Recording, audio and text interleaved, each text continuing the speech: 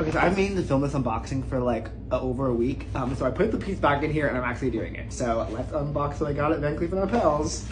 So in the bag, we have the box. It came very prettily bowed, but that's been thrown away. And so in this box is another box. And you have like the beautiful green velvet case. And then inside is the 5 motif onyx Alhambra bracelet. So super excited to add this to my collection. I'm planning on wearing it on my right hand with my normal like everyday jewelry. And I think this will top off all of my kind of jewelry pieces. Let's put it on real quick. Okay, so here's him with the rest of the girlies.